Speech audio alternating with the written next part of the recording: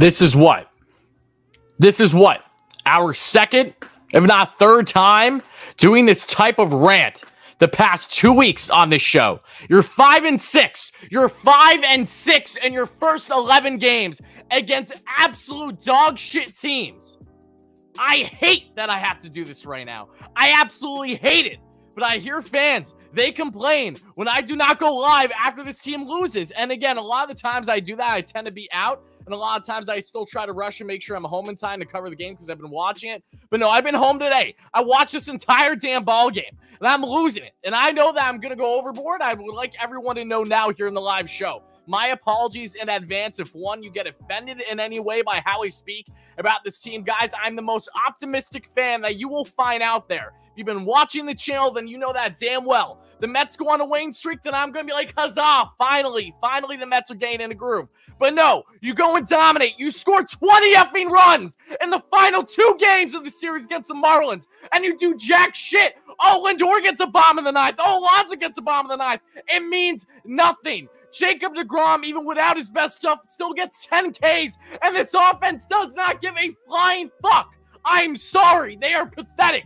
This is not good whatsoever. I am beyond flustered with how inconsistent this team. Why do you need to be so Jekyll and Hyde, huh? Why do you have to be like this? They play so down to lesser competition, it's driving me insane. The Braves can't beat teams above 500, and the Mets can't beat teams below 500. How does this make sense? Guys, we have so much to get into on this fucking game. I got the notes. You know the drill. I apologize. Again, I hate to do this for all Cubs fans in here. Enjoy this W. You deserve it. Again, the Cubs are playing spoiler just like any other team. David Ross has nothing to lose when you're on pace for 90-plus losses this year, right? And the Mets have everything to lose in the first place, and they act like they literally do not care. Every other night, it feels that way. Or for this case, the homestand to start off, every single night through the first 2. There is no way to justify how this team is playing. None, nada. You had the pitching. The pitching kept you in this ball game. Jake gives up 3 earned runs because, again, a lot of things did not go the Mets' way. There was a lot of fluky things that happened in this game. It does not matter. It does not matter how fluky effing this game was when you score 1 run. It doesn't matter. 1,200, thank you so much for the $20 donation. I appreciate that. Super pathetic effort by the Mets. How they lose to the bottom feeders so easily. So much for the easy part of the schedule. They'll make the playoffs, but they might not stay on. Sapucky would have no hit. These always with the Sapucky jokes. Long time no see. Happy to have you in here, guys. And again, I cannot emphasize this enough, guys. I do not like having to act like this. And this is not me feeling that I have to act like this. I've been on edge since Hap hit that solo bomb. Just because in the back of my mind, I had a terrible feeling about this offense today. They did not give me a good vibe from the jump. Things did not go their way. And again, for the opportunities that they had, they didn't execute. When you get, what, like four hits today against Samson and the Cubs? I'm supposed to be confident about this team right now? Again, you go on a winning streak. I'm going to be so happy and laughing my ass off to look back at a show like this, knowing that it did not mean anything out of the end of the day because the Mets got themselves in a groove. No, I'm not writing off this team. No, the sky's not falling. And hey, we'll see what happens. The Braves are on a 3-game losing streak. I doubt they'll lose 4 because they never lost 4 all year long. But we'll see what happens in San Francisco. The Mets will stay in first regardless on the Braves' performance tonight. But that's not the point. You have a 16-game stretch, 16 straight games against dog shit teams, and you're telling me you go 5-6 through the first 11? At this juncture, I will be genuinely surprised if the Mets can come out of this thing a couple games above 500 just because of how they're performing. It's ridiculous. It is absolutely ridiculous. I don't know what else to say. I'm just so fed up. I'm so fed up. I hate that again, so pumped. The Mets did so well after dropping game 1 in Miami. So good. Offense was there. Where are you? Where are you? Pete, I love you, Pete, but I don't give a flying fuck about you hitting that 440-foot bomb in the ninth. That gives you confidence over the next couple days, and finally, it's not like you haven't had it for like a month and a half now, and I love you to death, Alonso. You are the heart of this Mets offense. There's no one that I want to succeed more on a consistent level than you, because I know that when you're riding high, so does this Mets team, and so do they get consistent runs. But Pete, and this goes for the entirety of the team, Vogelback, Lindor right now, Nemo, I mean, everyone. Tonight was pathetic. It was, again, it was a typical Jacob deGrom, LOL Mets performance from recent years. Jake got 11 runs, backed him in Pittsburgh. So it's not like that's been a consistent thing this season where the Mets haven't given Jake runs. But it's the fucking Cubs. It's the Cubs. What are you doing?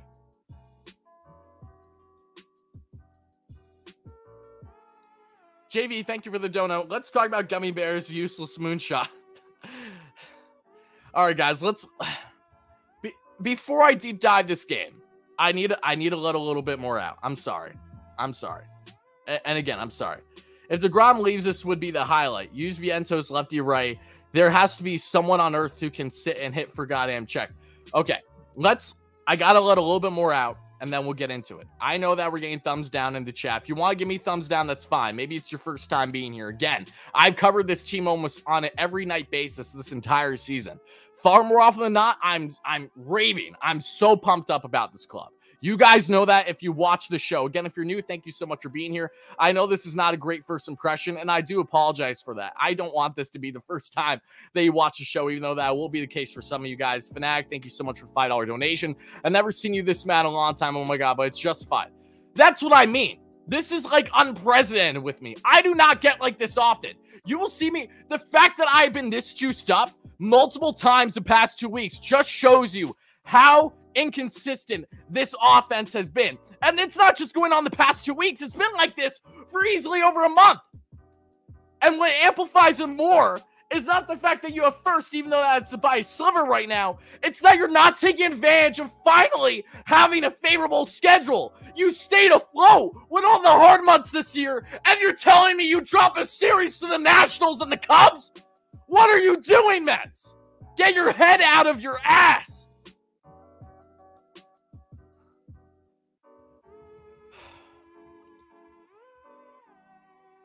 There's no one that's more upset with feeling the way right now than I am. I'm sure you guys can relate in the show right now. Let's break down this atrocious, god-awful piece of shit that was called a ball game. And again, my apologies for the profanity, especially for the younger viewers. I really do not mean to act like this. But instead of me just not doing the show, screaming at my wall, because I got no one to talk to right now other than Twitter, and I don't want to get ahead of myself. Let's just do it for the show. Let's just do it for the show. I don't want to be viewed as that person that is the optimist to the point where it hurts themselves, where I'm not going to be that fair weather fan that comes out and say, oh, you know, the Mets lost tonight, but no biggie. No, it is a biggie, because this has been a trickle-down effect that this Mets team has been doing for the past 2 weeks, and over the past month and a half, they have not been playing consistent baseball, and they only have themselves to blame, especially when you have this type of schedule. There is no way to justify being this inconsistent. There is none. You're not facing stud aces on the opposing side. Give credit where credit's due. Samson, his stuff isn't pretty. It's literally nothing. It is nothing. Assad had some nice stuff. Definitely better than Samson, in my opinion. Had more cut. Loved his cutter. I was working the sinker yesterday. But, like, the Mets just had lazy, lackadaisical at-bats tonight. They literally looked like a team that had no flying fucks. They did not care whatsoever. They had no interest in winning this ball game. Yes, of course, that isn't their mindset, but they're pressing so hard. They're swinging at first pitches right down the dick, left and right, and they're grounding into double plays or normal ground outs. Lazy at bats. Lazy at bats when you're not allowed. You're not supposed to be having them. You have runners on the corners, Pete, and you grab first pitch swinging. How many times this season, Pete, has first pitch swinging benefited you? Jeff McNeil, I love you, Jeff. Why are you first pitch swinging down the stretch when you know you need runs? You're supposed to be grinding out at-bats. This entire team was absolutely putrid tonight. And I pray, there's nothing more than I want. I pray that when I talk to you guys tomorrow in post-game show, assuming we do it, because I have to record my podcast tomorrow night, two more than likely we'll see, to be determined. Assuming we do post-game show tomorrow, I pray that I finally have some positives for you guys. But even if the Mets win tomorrow and blow the doors off the Cubs, I'll be happy. But it's not going to be anything. I doubt it'll be anything drastic. Because, again, They pistol whipped the Marlins in games 2 and 3. And they look like a shell of that team. That was just, 48 hours ago. Dominating a team with better pitching. Let's talk about this game. We're 10 minutes in. I got to talk about this game as much as I hate to see it. And once more, guys, thank you all so much for chatting. And make sure you smash that like and subscribe. And as always, Douglas, thank you so much for the membership, brother. I appreciate you. I don't know how I'm getting members out of screaming my ass off, but hey, same way that Mets fans unite when things are going great, the same way Mets fans unite when things are not going great. We all feel these same emotions together. And again, I don't know how many times I need to say this to people, especially if this is your first time here. I am not this type of fan. I hate feeling and acting like this type of fan. I despise the fans that have been tweeting at me every single day since the start of the fucking season as if this team will not go far or have a great season. The Mets are having one of the best seasons in the entirety of the franchise's existence. I am not a fan that will ever write off this team. I will ride or die with them no matter what. But because I'm that passionate, because I follow pitch by pitch every single night, unlike you fair weather schmucks out there, you know who you are. You just focus on the negatives for the LL Mets. Why? Because you're a bunch of Frank Flemings out there. I don't know what else to tell you. I am not that type of fan. But when I know that this team is drastically underperforming, I'm always going to call them out on their bullshit. This is crunch time. You're going for the division lead. You're trying to win this division. And you're gaining 0 ground when you've had everything on the effing platter handed to you by the schedule. And you do nothing with it. We're 11 games in. You got 5 games left until you play the Brewers. And the Brewers are nothing either. You should absolutely pistol whip them too. At minimum, win 2 or 3. But who knows? The Mets, the beauty of this team is that they step up when they're facing bigger competition. We've seen that. They've done it all year long, and that's big. That's important come playoff time. But what's not big is you not knowing how to competently at least half step up when you're facing absolutely putrid opponents. You're so Jekyll and Hyde, babe. What? Just because finally, you can kind of see. I'm saying this wrong. The Mets are kicking back. They're relaxing. They have their legs up when they have their easiest schedule, the final month of the year. And normally, if the Mets had a 10 games up right now in the division, it wouldn't mean much. It's okay. The Dodgers, again, have been a little up and nothing crazy, but point I'm trying to make is that if the Mets were not in the division race that there are that I can't even speak. Hold on. If the Mets were not in the division race that they're currently in, this would not be nearly as worrisome or bothersome. Yes, you want momentum entering playoffs, and that's something that concerns me the most right now, because if they stay around 500 entering playoffs, that's a big no-no. You want momentum when you enter playoffs. Some of the best teams year after year go on a run, even when they're not necessarily the best team in the league because they're red hot into the postseason. The Mets are the opposite of that right now. They might be red hot for 24 hours, then they're ice cold for another 24, if not 48. They need to be better. And when you have the Braves that somehow, someway drop 3 games in a row, and you're only 1.5 games up if they lose again tonight for their season high 4 straight losses. I mean, it doesn't make it feel any better. It really, yesterday a little bit, but not today. No. Pathetic. You cannot be dropping series to these absolutely horrendous teams, and yet you're doing it left and right. Left and right. The Mets are 2-2 in their first 4 series against these subpar teams to start September, late August into September. Let me get you a donation quick, then we'll break down the game. I'm sorry. I know. I should have been breaking down the game already. And look, I wouldn't mind having to feel this way nearly as much if it was, say, once a month. But this is at minimum the 3rd time I've had to do this shit in the past 2 weeks. Why? James, $5 donation. My lady left in the 9th inning because she knew I would be a tomato face too. I get being a fan. I believe this team 1000%. Do not get it twisted. I will be with this team until the very end. I'm going to the Mets' first playoff game this year. I'm ready. I'm excited. I feel you 100%, James. Thank you for the donut. It's not about being with this team or not. It's the fact that we're literally witnessing them not knowing how to clutch up down the stretch when it's the most vital time to do so. The ramifications of not being in first by the end of the year are actually greater than you'd initially think, given the playoff format. If the Mets go in the wild card, again, it's not to say that they can't go on a deep run, but you face the Phillies, presumably first round. Then you have to get through the effing Dodgers before you even consider getting to the NLCS.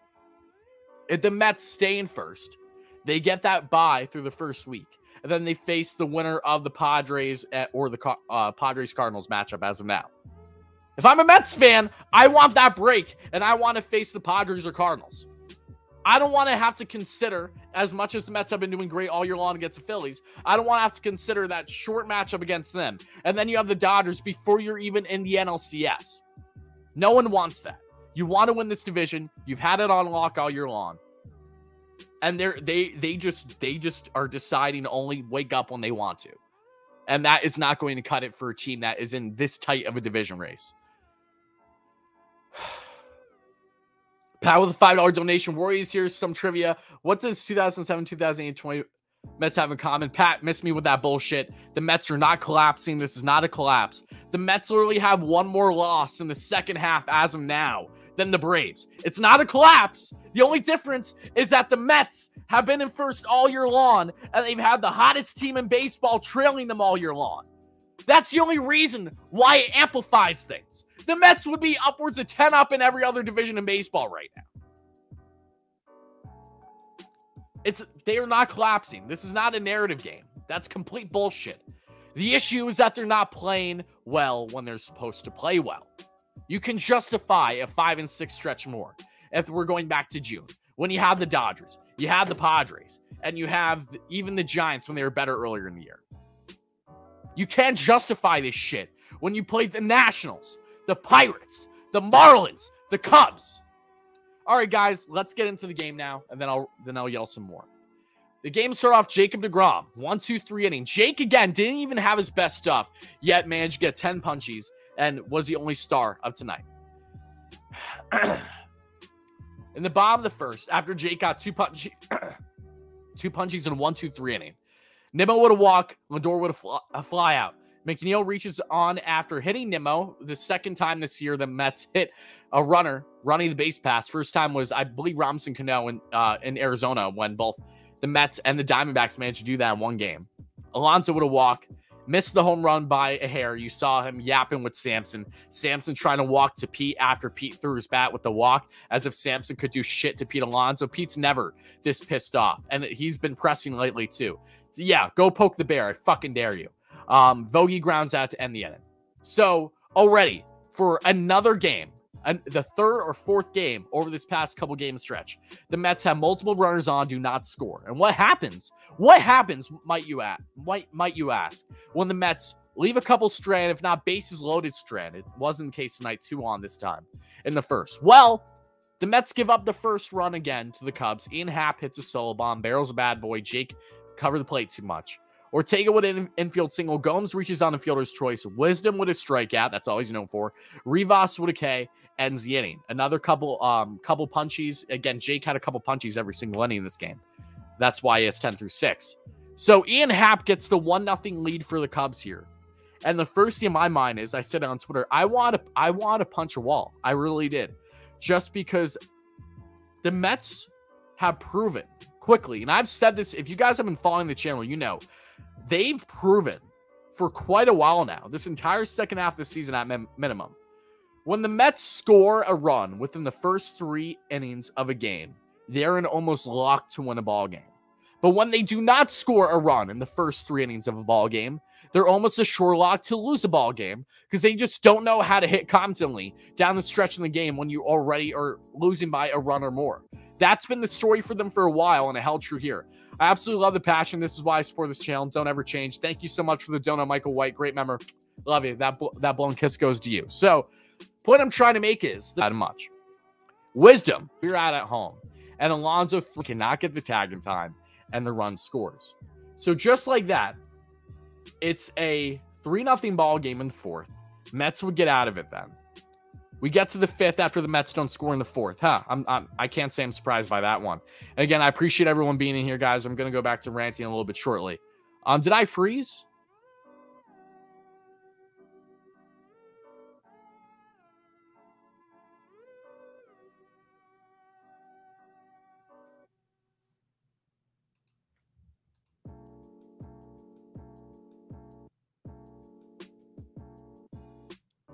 Do you guys hear me? Hello? Hello? What happened?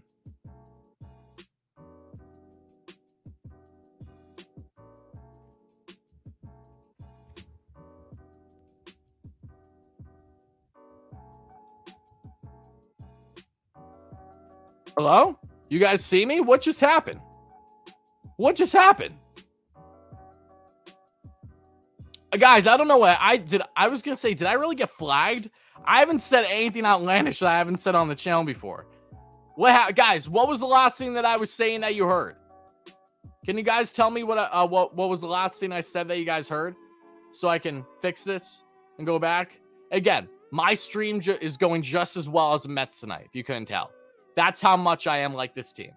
I ride or die with this club. What was the last thing that I was saying, guys? Do you remember? Please tell me. Stream couldn't handle the rant. I agree. Guys, what was the last thing I was saying? Can someone please tell me? Do any of you guys remember the last thing I was saying? Fourth inning? I was in the fourth inning.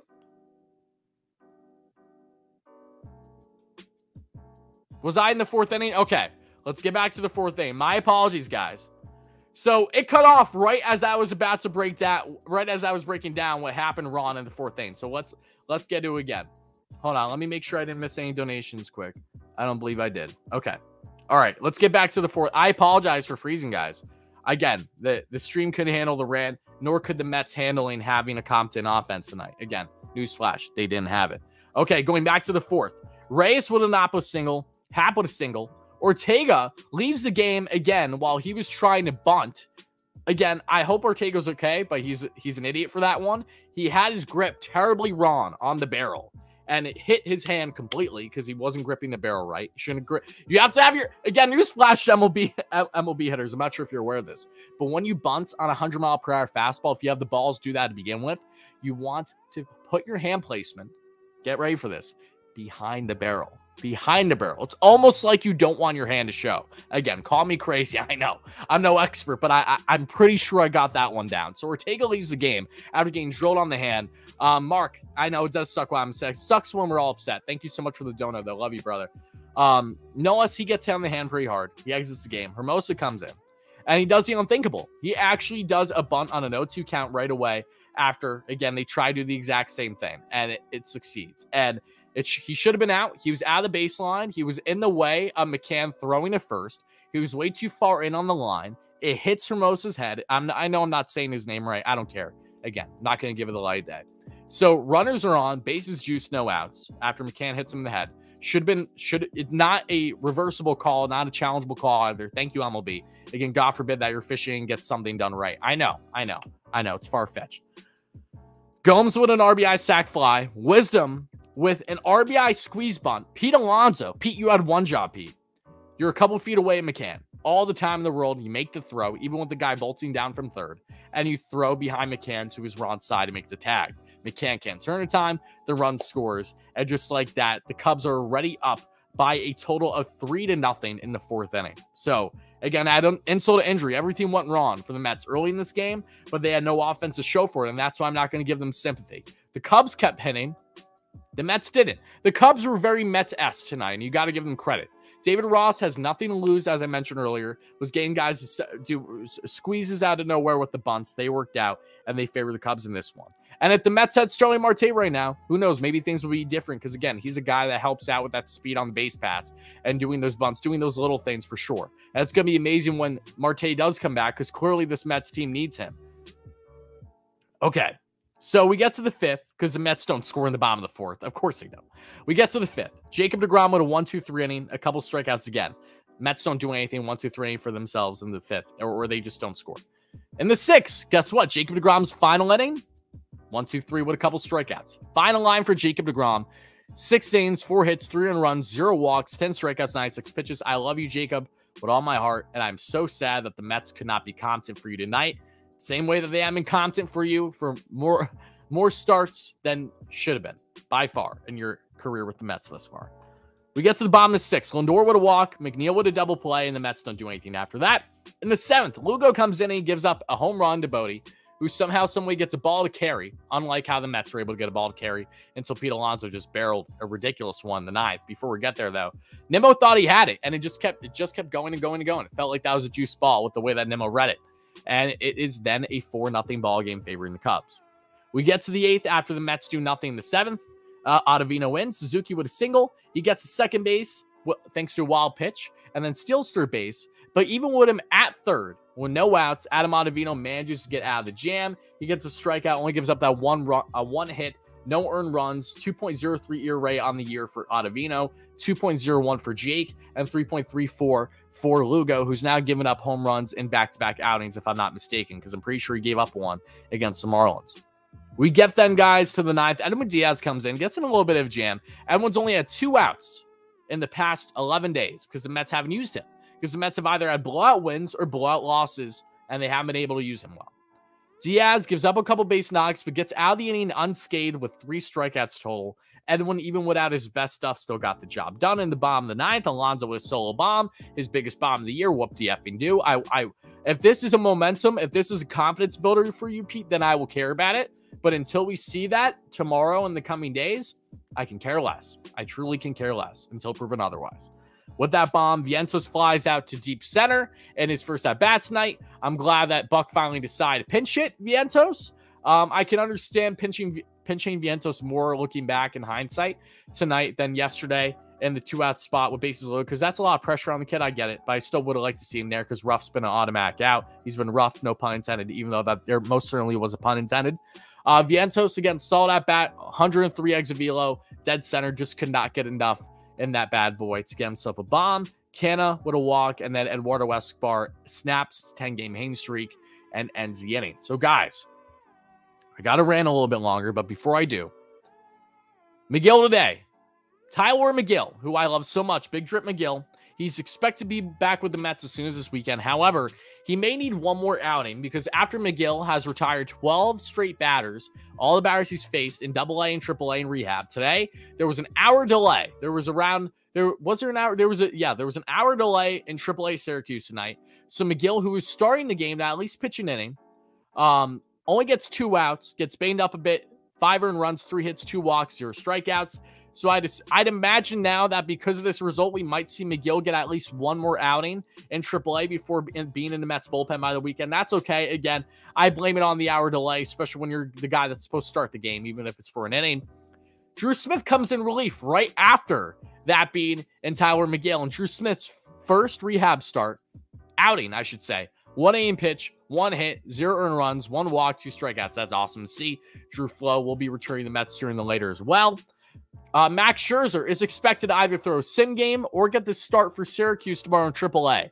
So that's great to see. Max threw a little bit of a, BP today, was feeling really good, was happy, even did a little selly on Citi Field, at the field, I should say, pregame today. So that was great to see Max's game better. So was Starling Marte. Luis Gourmet returned the lineup today. I didn't even get a chance to talk about it. He was one of the only Mets hitters with a hit today. Jeff McHitz went 2 for 4 because, again, he's batting 400 over like his past 47 games. That is how good McHitz has been. I'm pretty sure I have the stat here. Bear with me, guys. You see if I have it. In his past 44 games now, guys, Jeff McNeil's batting right around 400. Yeah, he's very close to being a batting champ title for the first time this year. Outside of McNeil hitting and Alonso with the bomb, the only other hit tonight was Luis Gourmet going 1 for 3 in the 8-hole, starting at second base with McNeil in right field. That'll be the case until Marte comes back, more than likely. But just overall, a putrid outing from this Mets team today. There were literally no positives to take away. Very little to none other than Jacob deGrom. Not even having his best stuff, but still being a stud. Jeb might have been a star. Yeah, Jacob, you could have thrown it that way. Braves 3-1 over Giants. Again, I expect the Braves to win tonight. If they don't, I'll be genuinely surprised. Braves were losing 3-0, entering the 8th yesterday, and made it a 1-run ball game. Thankfully, the Giants just legged it out still, though. But, yeah, I expect the Braves to win tonight. The Mets will still be in first tomorrow, but they'll be up by a half game, assumably. Braves have yet to lose 4 straight games this year, and they may never. They literally may never with the rate that they've been on all year long. And, again, guys, my final takeaways before I wrap up the show soon is, 1, thank you all so much, everyone that's been chiming in. I greatly appreciate it. I apologize for me freezing. Again, this show is going just as good as the Mets offense once more. Continue smashing that like and subscribe button. Help us get to 100 couple of likes at some point. Means a lot. I'll be back live tomorrow, more than likely, win or lose. Really hope it's a win, or I'm going to start to lose my sanity. The thought of getting swept by the Cubs, even if Trevor Williams is pitching tomorrow, cannot be justified. Cannot be justified. Cannot be justified. Guys, this one hurt. This one really hurt.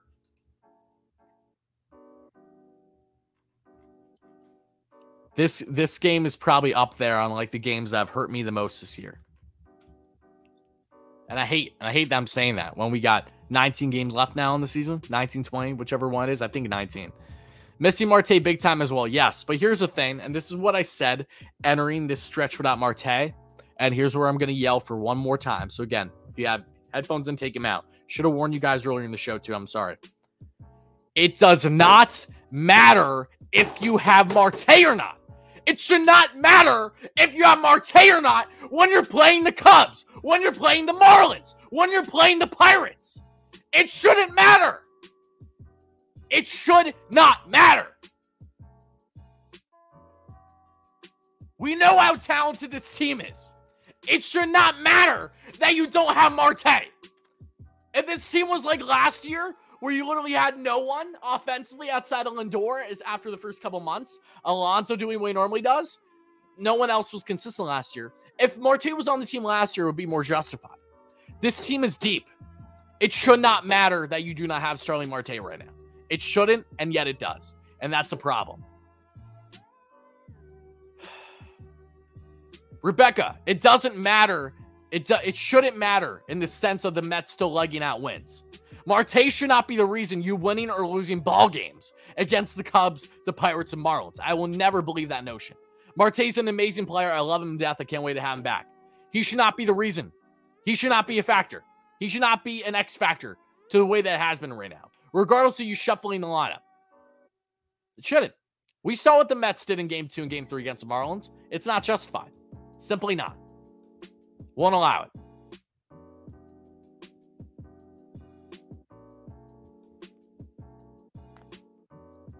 There's plenty pain left in this season. Pat missed me with that bullshit. That's the last thing I want. That's the last thing that all Mets fans want. And again, guys, I hate ranting. I hate acting like this. I love you guys no matter what, though. My final takeaway, sorry, guys. This L is on me. 3 runs is unacceptable. DeGrom, I love you so much for the dono. This loss is on anybody but Jacob DeGrom. I hope that you're speaking jokingly, because that's nonsense. Thank you so much for the dono, though. Yeah, the Mets score 1 run tonight, yet it's on Jake. Somehow, some way, there are some fans out there that feel that way. And for those fans, by all means, stop following the team, because you have no goddamn clue what you're talking about at all. If you've been watching this team on a day-to-day basis, which I know a good portion of you guys in the live show and on replay have, then you know what the biggest issue for this team has been outside of inconsistent bullpen. And the bullpen's been fine for the most part lately. It's this offense. It cannot be this Jekyll and Hyde. It cannot.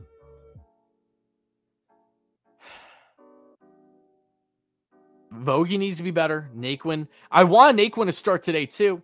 I don't, shame. I'm sorry, but shame on Buck for favoring Vogie over Naquin today. Vogie goes 0 for 3. Naquin had the best numbers of any Mets hitter entering tonight against Sampson. 4 for 7 in his career with a home run. Yet we don't start the one guy that has hit Sampson well in a small sample size. Why? Little things. Little things like that piss me off. Really do. And it's not the fact of, oh, Naquin, you want him right field, but you have Jeff in right. It doesn't matter. You put Naquin at DH for a day. And again, these are little things. I don't like to nitpick them that much, but they're just little things. When Vogie goes 0 for 3 today in the 5 spot, that's a problem. Nimmo and Lindor with offers today. Canna, Escobar, and McCann. I'm not going to gripe much about the bottom of the order, because if it isn't for the bottom of this order, the bottom of the lap, the Mets don't even win like any of the 5 games that they've won so far. But the point I'm trying to make, here is that when no one's hitting, bad things are naturally going to happen. Rebecca, yes, you're not the only one. That is correct. There are a good portion of fans in here have been following this team longer than me. I would be following them longer if I was allowed to be born more than 22 years. I just couldn't control it, unfortunately. Should have just started. Vientos will start tomorrow more than likely because they're facing a lefty. So that's destined to happen. Buck has been making questionable decisions lately. I agree. Just enough to bother me.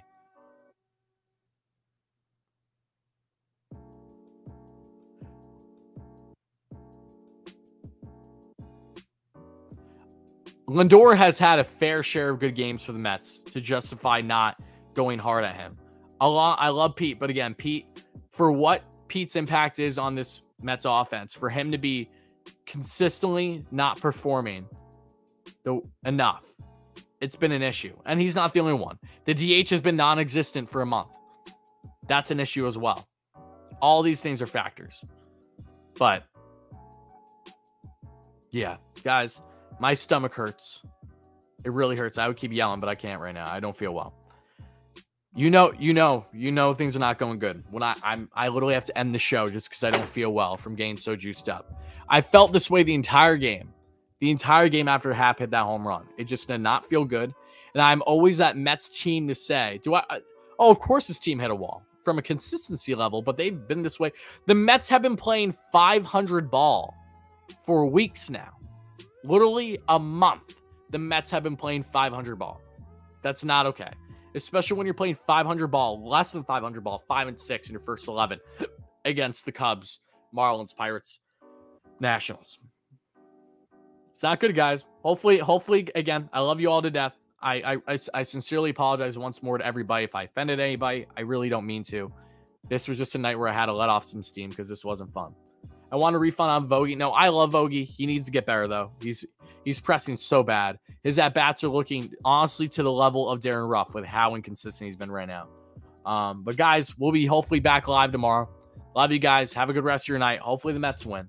And I'll catch you guys later. Peace out, folks. This team, man. This team.